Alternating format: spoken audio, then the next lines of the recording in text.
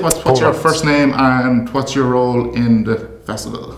My name is Paul Roberts. I'm with Clane Boxing Club, and my role is that we're going to be in the parade. We're Ballymore, Hollywood, and then after the parade we're looking to do an exhibition show in the Abbey after the parade.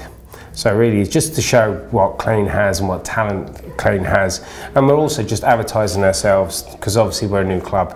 So just advertising ourselves to people out there and just come along and have a look at these young kids because they've worked really hard at what they're doing.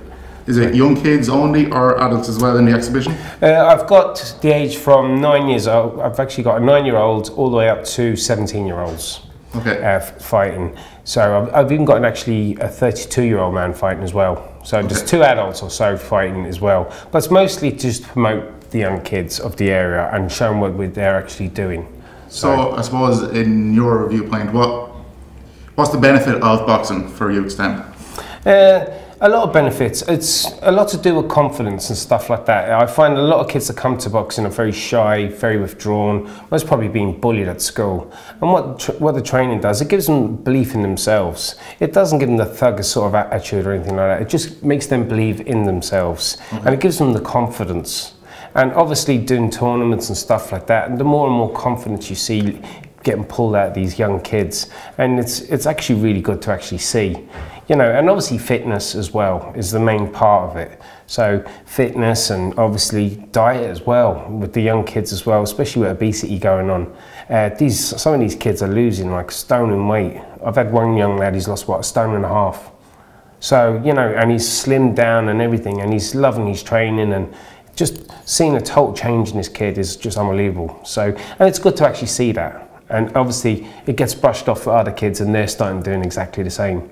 People at that age, they kind of follow suit. Yeah, of course. They look up to this young man and they're thinking, geez, he's come on. And when they realise he's only been doing it 1.5 years, and he was quite a chubby little kid, and now he's very lean and very, you know, and he's turning out to be a great fighter, and he's been absolutely brilliant. He's been a role model.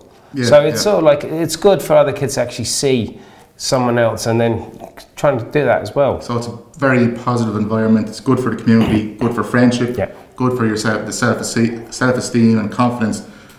What would you say to maybe a negative point that it's dangerous? How would you manage the dangerous aspects of it? Well, the danger is, every sport's dangerous. You can get a collision, you can get a head clash, you can get collisions in rugby.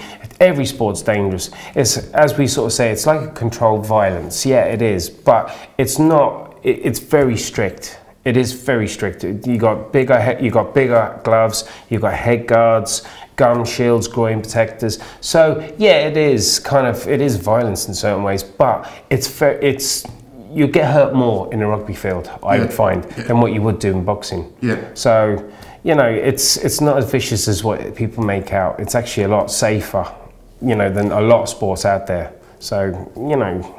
In terms of people joining then your club, again, is there an adult age group or is it always youths for your club? And where do you train, and do you have a website and things like that? Yep, we have Clane Boxing Club's website, and everyone's welcome. I have kids with Down syndrome coming to our club. I have a guy who's 67 years old comes to my club. I have, you know, kids who I just did a class now with 4 or 5 years old.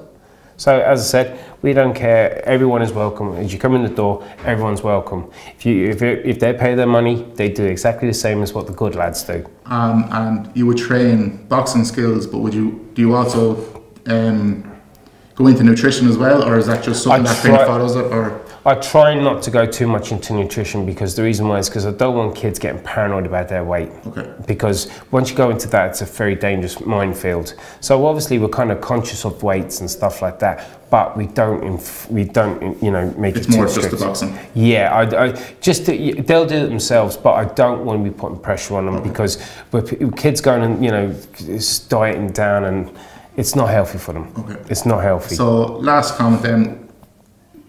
The time and place for the exhibition again this week? The exhibition will be after the parade on Tuesday. So obviously we'll be looking to go on, I think the parade finishes at 4:30, so we'll be going on about 4:45, 5 o'clock. Down in the Abbey? Down in the Abbey. Perfect. Best of luck. Thank you very much. Cheers. Good, thank you. No problem.